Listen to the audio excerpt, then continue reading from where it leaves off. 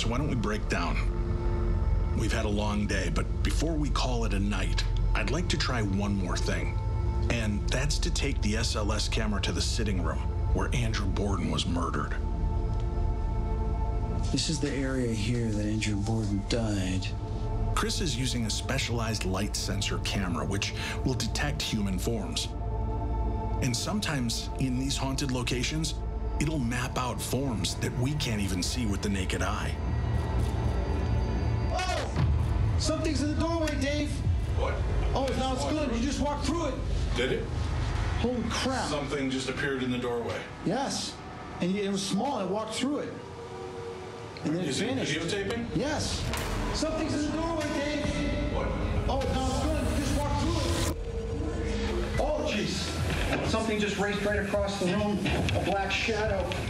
While we're over by the stairs, Dave says out to the spirit, he says something like, "Are you here?" Miss Borden, are you here? What was that? Did you just hear the banging? Yeah, it was just like, it would have been right here. Would it have been the radiator? That's like 2 knocks. Bang, bang, right? 2 means yes. I know that. That's what I use for direct response method. 2 for yes, 1 for no. But it was metallic. None of us have heard that sound come from the radiator since we've been here. It's a possibility, but I can't say for certain. That was actually creepy. All right, let's call it a night.